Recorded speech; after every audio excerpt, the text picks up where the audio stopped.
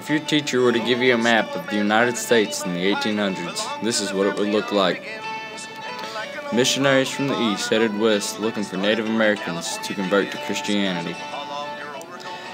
These missionaries had several hazardous, difficult landscapes to overcome. The first missionaries were to west, two couples, Marcus and Nerissa Whitman, and Henry and Eliza Spaulding. The Spauldings were much more accomplished than Marcus and Nerissa, but the Whitmans went through many things in their life that were important aspects to the Spauldings that led to the baptism of the first chief in history. Nerissa, for instance, was born in 1808 in Prattsburg, New York. Nerissa was born into a devout Presbyterian family. Her life was devoted to her religion. At 16, she pledged her life to missionary work. She went on completing her education. She became a school teacher. She taught as a school teacher at a primary school in Prattsburg. Expecting to fulfill her pledge, she moved to Belmont, New York, with her family in 1834. Marcus Whitman was born into Rushville, New York in 1802. There he studied to be a local doctor. He received his degree from a medical college in Fairfield, New York.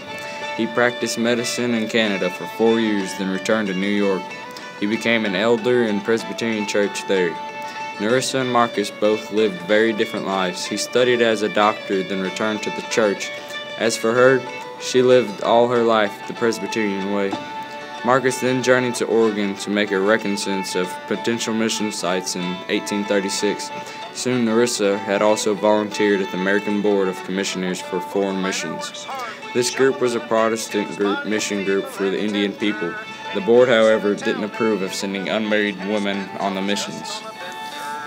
After Marcus met Nerissa, he spent a weekend with her family. The couple, who may have had a passing acquaintance before, agreed to be married, and the board in turn offered them positions as missionaries.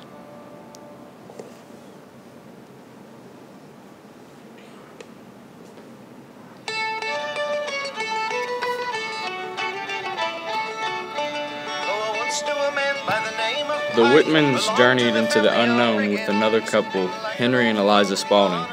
Henry and Eliza Spaulding set up a mission to the Nez Perce with the Lacroix. Then they started west with the Whitmans, Marcus and Nerissa. The couples traveled with the traders for most of the long journey. Nerissa and Eliza were then known as the first white women to cross the Rocky Mountains. Then the Whitmans set up with the Wallatapo on the Walla Walla River in 1836 to bring Christianity to the Cayuse Indians.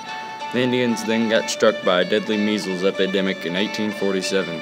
Measles were a very deadly, very contagious disease, usually spread by nose, mouth, and throat drippings of an infected person.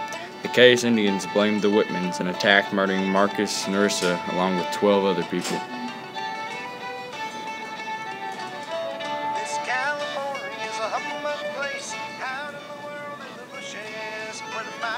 Henry and Eliza Spaulding went on without the Whitmans, and they were far more successful than the Whitmans. Eliza and Henry were the first ones to ever convert a chief to Christianity. The Nez Perce tribe lived in a large area that present day in western Idaho, southeast Washington, and northeast Oregon. They were neighbors of the Cayuse and the Walla. Eliza and Henry entered their tribes not knowing what was going to happen. Eliza and Henry baptized Chief Joseph. They were the first ever to convert a chief. The West was a dangerous place for Americans. As you can see, the Cayuse caused dangerous happenings with the Whitmans. The Spauldings encountered hard tasks such as mountains, uncooperative Indians, and the loss of their good friends. Life as a missionary wasn't easy, but that was the basis of our religion today.